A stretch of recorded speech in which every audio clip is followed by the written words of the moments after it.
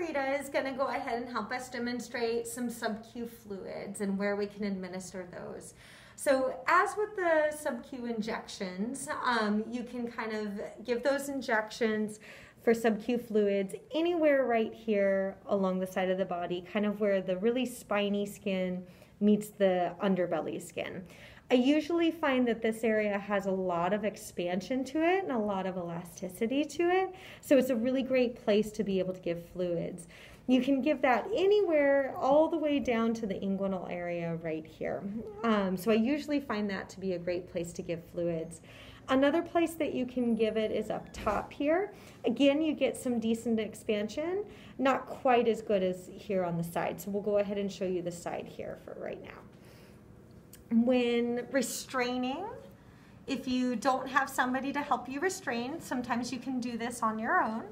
So just kind of gently putting your hand under the chest, and then you can take that front limb and just kind of pinch it with your pointer finger and your middle finger there and draw it forward.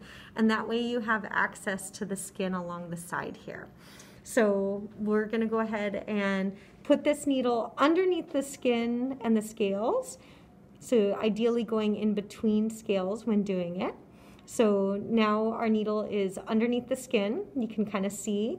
You don't want to go very deep. Their skin is very thin and they have a very minimal subcutaneous layer, and their body wall muscle is actually quite thin. And so we just want to stay right underneath the skin here.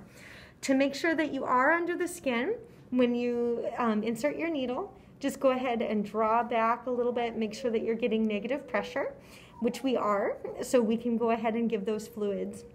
When you're giving the fluids, you want to make sure that you see that little bubble kind of draw up, which it is. It's looking really great. We can kind of see that filling up there. And then afterwards, you can just pull the needle right on out. You may see a little bit of leaking sometimes from this area, and if you do, just place a little piece of gauze right on over the area where the needle went in. But that's one of the areas, and like I said, you can do areas up here along the back or down in the inguinal area as well. But they usually tolerate it pretty well.